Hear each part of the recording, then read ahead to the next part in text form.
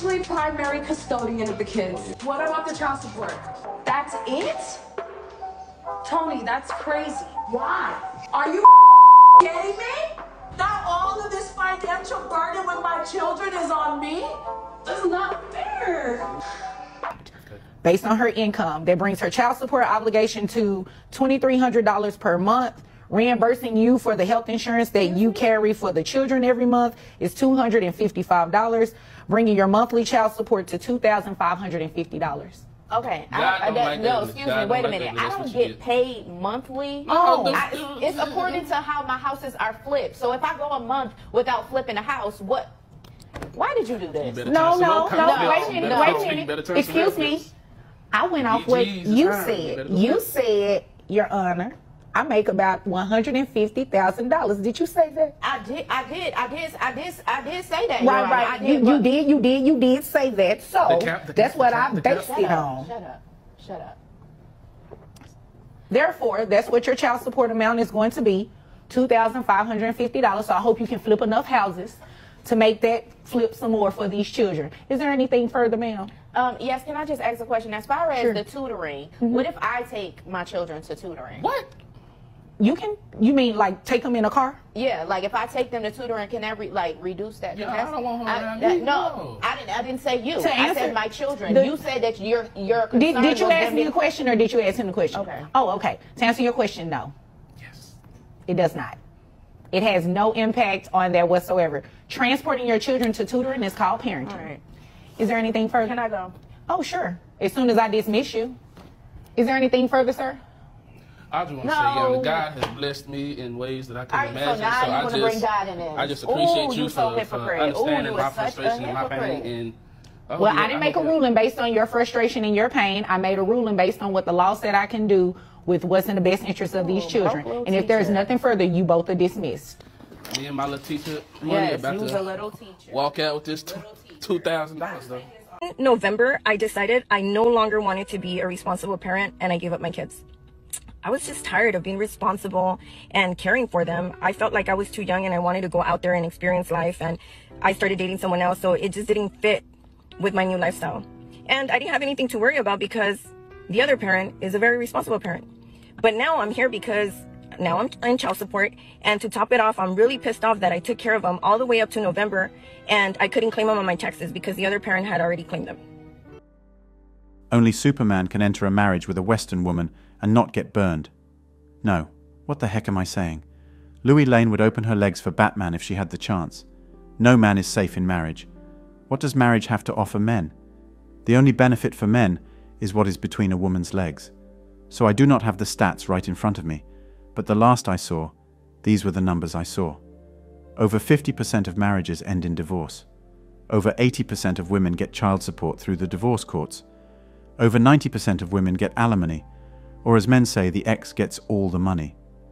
Many men who end up divorced can barely afford to pay their child support and alimony, and some live in their cars or under a bridge when they lose the car to the ex-wife. When they cannot pay their child support, they get sent to jail, which means they are not working, and so they don't have the money to pay the back child support. So they get out of jail, having lost their job, and then because they can't pay the child support, they get sent back to jail. Many of the men end up committing suicide, so if you want your child support, stop sending them to jail. More men commit suicide. Nothing is ever mentioned in the news about that, but when one woman commits suicide, then all the news outlets freak and are all on board to get every dollar to build more women's shelters.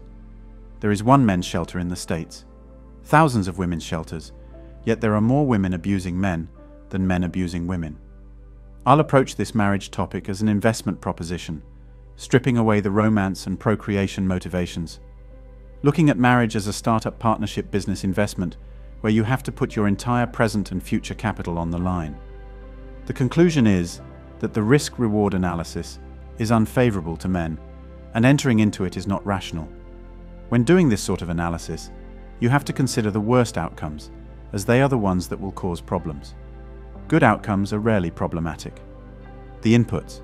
To start with, 50% of marriages end in divorce, so as an enterprise, it has an even chance of failure. The average marriage lasts 8 years.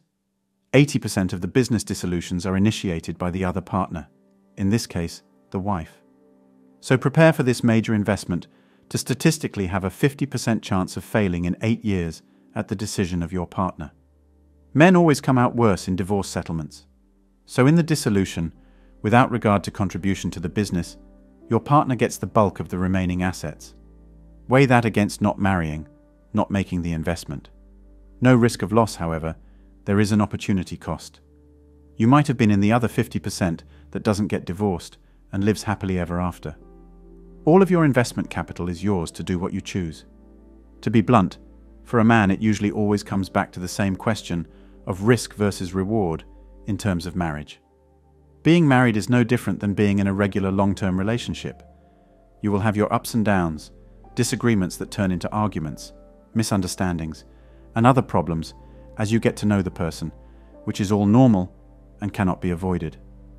The difference is usually people who marry do it before this lover bliss or honeymoon period is over.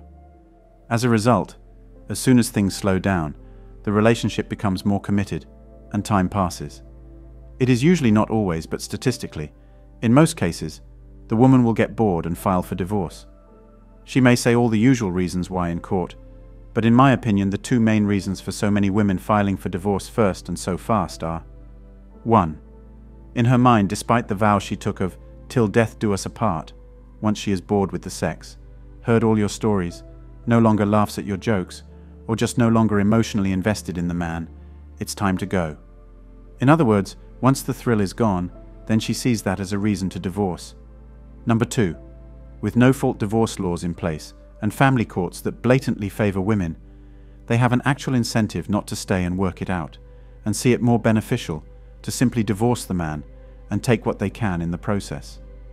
The system is actually set up and designed to reach this outcome in most cases.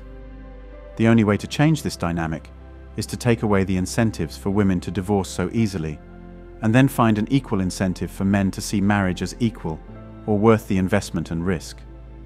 The fact is, if the divorce laws were changed to be equal and not totally one-sided, or if alimony was completely done away with, or if after divorce, child custody was automatically 50-50, unless extenuating circumstances were present. Also, if child support was actually tracked for its use on the child, and not just given to one parent for whatever they want to spend it on. If these 4 things were changed as such, then men will not see as much risk with little reward, and women will not see so many incentives to divorce, and they will probably remain married longer, or at least try harder to make it work. Whatever benefit you get from marriage, outside of children, you can buy: meals, housekeeping, decorating, and many more. The companionship benefits can be had through a short-term lease or rental, a girlfriend, or procured through other means. In other words, again barring children, you can get the same return on marriage without the capital risk. So it comes down to marriage being a risky proposition. As a man, you enter into a business that has a 50% chance of failure, mostly dissolved by the other party who takes most of the assets. Like the last line of the movie War Games, the only winning move is not to play. That's all for today on Manhood. Don't forget to smash the like and subscribe buttons, and also click on the notification bell to be the first to know when I drop a new video. If you find value in my videos, you can show your support through PayPal or Cash App. The links are in the description. See you next time. Cheers.